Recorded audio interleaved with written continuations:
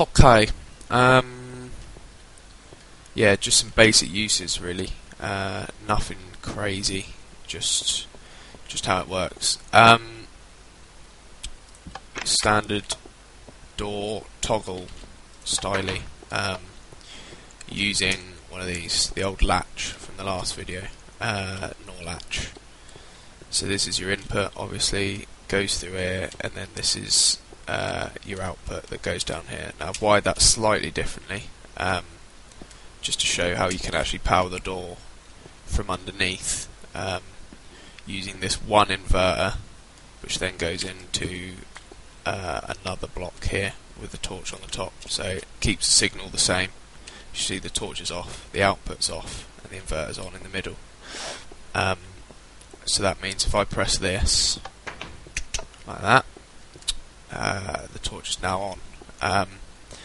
Then there's this delay line, which means when you come through the door, you can close the door like that, because it resets the latch. It's not particularly desirable for this application, but it can be used. Probably slightly more desirable is something a bit like this,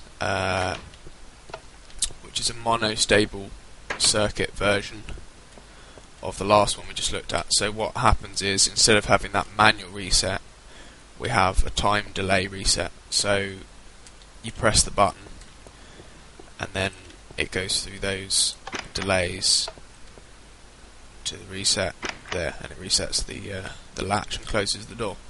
So you can open it, run through, and then it will close automatically behind you. Again, these are probably better for things like hidden doors. I can obviously just do that. But yeah, I'm just giving an example really of how you'd use them. Probably the most desirable for something like that is a toggle, a bit like this. If it was actually wired up, that would really help the situation. Okay, yeah, so one button, on and off. Bit like that. It does mean that you can wire in the input from both sides of the door, which is much better, which means you can close and open the door from both sides of the circuit. And then you can actually have as many inputs as you want. I mean, it could almost go on forever. I don't know why, but yeah, so that's probably a more desirable circuit for something like that, really. So that's your sort of latches and toggles. It's a simple way to use them. Right, just going to show you what I mean with a hidden door. So you've got a toggle which opens the door there, which is again this T flip-flop with the pistons. Really like this design. It's very compact. I forgot to mention that before. It's actually very small for a flip-flop. They're normally huge in comparison to something like a latch over there or an AND gate. They're normally very big, but since pistons have been introduced, this is great. So awesome.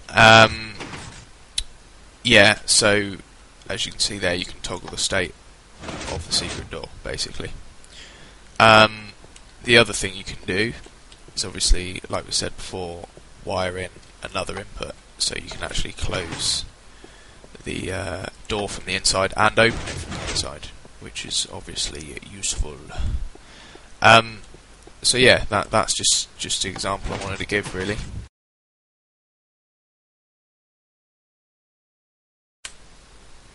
Combining logic gates. Worth a squirt. So I'll show you how to do that. A little bit more advanced. This is when circuits start getting big and multifunction and actually interesting. So we've got the same circuit here, toggle into the secret door circuit, and then we've added some extra bits. So we've got our AND gate added at the front now, an inverter, NOT gate, latch, and the AND gate, this final button here, which is going to open that door, but only once we've gone through the sequence. So now what happens is our old button no longer works to toggle the secret door. So you have to have this enabler on, which lets the AND gate complete, and that opens the door. So anybody who knows what an AND gate is, or watched the previous video, knows that both torches on the top have to be off for the output to come through here, or just to output at all. So I can still toggle now with the enabler on, but if the enabler's off, I can't do anything.